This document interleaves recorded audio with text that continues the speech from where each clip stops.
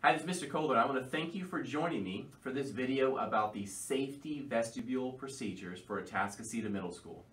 We are thankful to the humble Atascocita and Kingwood community for supporting the 2018 bond referendum so that humble ISD secondary schools could have these secure vestibules to add a layer of safety in hardening a building, which means restricting access to visitors and some customers, as a result of school violence in America.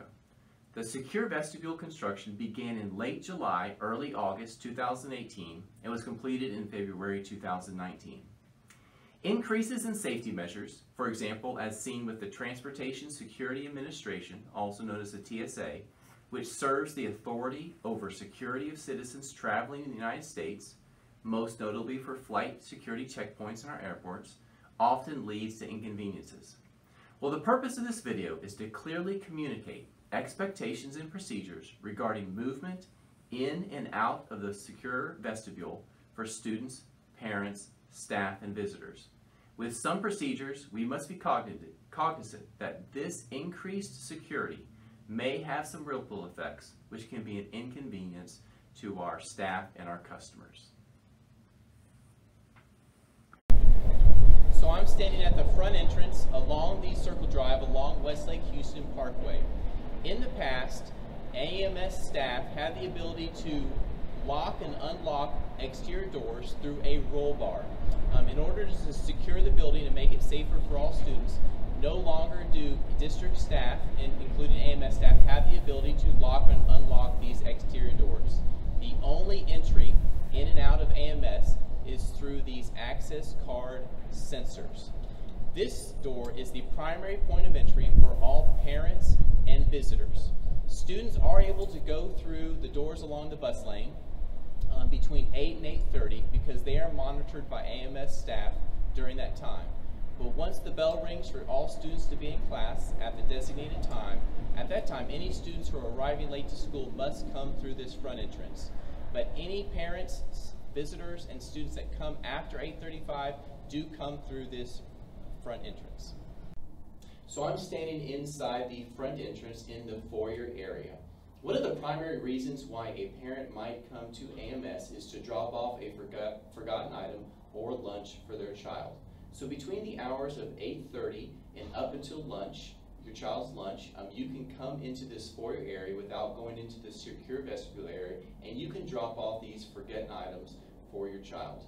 I must mention that all of this information for the drop-off procedures for lunches and forgotten items is on the district website, so anything that I say here you can get greater detail on the website.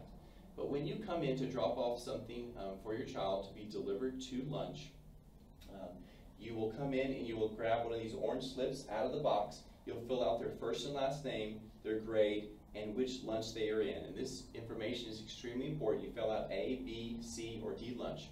If you don't know which lunch your child is in, you'll want to either speak with your child prior to that and find out which lunch they're in, or you can access Home Access Center and see your child's schedule, because we have a list of all of the teachers and which lunch they have, A, B, C, or D.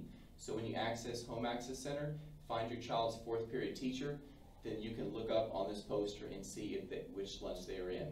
We deliver these cards to your child during their respective lunch. If any child brings an item that needs to be delivered in the afternoon, we do not deliver items in the afternoon, non-emergency items. So you'll have to develop a routine. So if your child has a sporting event after school where they need something, or if they have a club or organization, they will need to find an adult after school to walk into the secure vestibule area and retrieve the item off of the carts that they will need for after school. Since we are an institution that is focused on learning, it's very important that we minimize the number of interruptions to the classroom, because by minimizing interruptions and distractions, we can increase the likelihood of greater levels of teaching and learning. So once again, if there are any more information that you have, please go to our website and look under the information tab to see more about drop-off procedure of forgotten items. Thank you. I am standing inside of the secure vestibule area, and if you are coming up to the windows inside of the vestibule, my guess is you probably need to speak with someone inside of the building. If you need to meet with someone, please be prepared by having your driver's license, your student's name, first and last name, and grade level, who you wish to speak with, and if you have an appointment. Also, please be prepared to share a very brief description of your visit. You do not need to share details. Just share with us, is this, you need to speak with the assistant principal about an academic concern, or a safety concern for your child, or a behavioral concern. But please give a brief description to the ladies at the front desk of your needs. Please understand that one of the roles of the ladies at these windows is not to collect and distribute money. If you would like to put money on your account, we encourage you to go through the district website or the AMS website to the school cafe website to go ahead and put money on your child's account. There are many opportunities through the RevTrack system on the AMS website where you can make payment for various clubs, organizations, school apparel, and even paying for fines. But if you do need to give money to a specific person on our campus, please understand that our ladies will not collect that and distribute it because they do not have receipt books to do that. But you would need to make sure that that staff member is prepared, such as the librarian, to be available, so that when you bring that you would be escorted to the library and make that payment and the fine in person. So please understand there are ways online through technology to make payments. Please understand that when you come, you will not make payments at the window. If you are here to visit with an administrator, please understand that we schedule our days so we can maximize the amount of time that we are in classes to support teaching and learning. So if you do come, hopefully you do have an appointment. But if you do not have an appointment, please make sure you mention that to the ladies at the windows. If you have an emergency, we will have either an administrator or an assistant principal secretary come out and speak with you to gauge and collect more information about your need. And we will address those things that are a safety concern for your child. If you are a teacher and need to speak with a teacher, hopefully you have scheduled an appointment with that teacher because they only have one conference period per day. And many times they are either working with other members of their team or working with other staff to support teaching and learning for your students. If you're here for the library, we would have the librarian come to the door and escort you to the library. If you are here for an ARD, a parent meeting, or a Section 504 meeting, the assistant principal secretary would come to the vestibule area and escort you to the area that you would need to be in. If you're here to see the nurse about a sick child, also another school official would escort you to the nurse's area. Please understand these are one of those inconveniences that we have due to the increased safety measures, that once someone enters into the main part of the building, we want to make sure that an AMS staff member escorts you to that location. So I'm standing at the door from the secure vestibule area into the main part of the building. Only district staff that have access control with this access control pad will be able to enter into the main part of the building. But if you come to visit with someone inside the building and you've checked in with the office, our goal is to meet with you in a timely manner. So someone from our campus staff will come into the secure vestibule area and escort you into the main part of the building to the area that you need to go. So I'm standing in the main hallway looking into the secure vestibule area. And primarily only adults are able to move from the main hallway area into the secure vestibule. We want to limit the amount of movement from the main building into the vestibule for the safety of all students.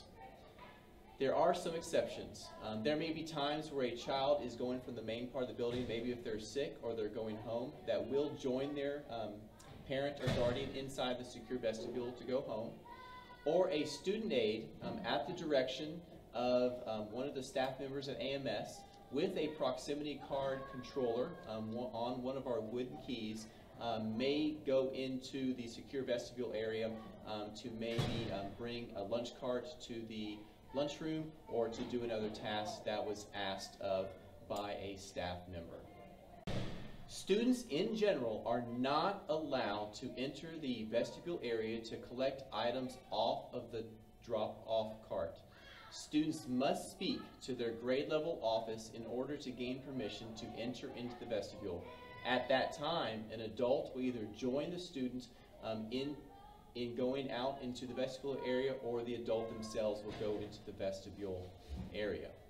If a parent needs to see their child, an adult will escort the student into the vestibule area to speak with their parent or guardian. But then at that time, when the child is ready to return into the building or into their classroom, they will be escorted back by an AMS staff member back into the hallway. Thank you very much for watching this video. Please understand the purpose of this video is sharing you the procedures in the secure vestibule, because it is for hardening the building so that it is a safer environment for your child. We do recognize and apologize that there are inconveniences that come with hardening the building and making it more safe for our students. If you have any questions or concerns, I please ask that you email or call me, Mr. Kohler, Carl Kohler, with those questions and answers, because I'm the one who's made the decisions on many of these procedures. Once again, thank you very much for watching the video. I'd like to thank Marcus and Nicole in our broadcast for not only videoing, but also editing the video for viewing. Thank you very much.